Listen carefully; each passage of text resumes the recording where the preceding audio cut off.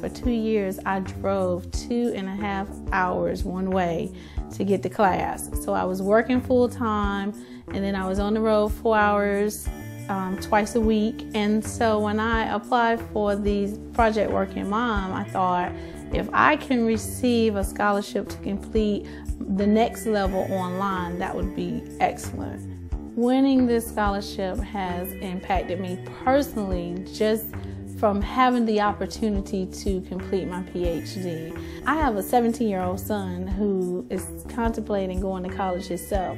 So when you start thinking about having 2 kids in high school, with dreams of going to school, and you're in school, that can be such a financial burden. I had to make some adjustments to the online learning. That process is rapid, it's rigorous, but once I made the adjustments to, making sure that I was submitting assignments and staying, caught up to the rapid pace, it has just been so wonderful. I wouldn't trade it for anything.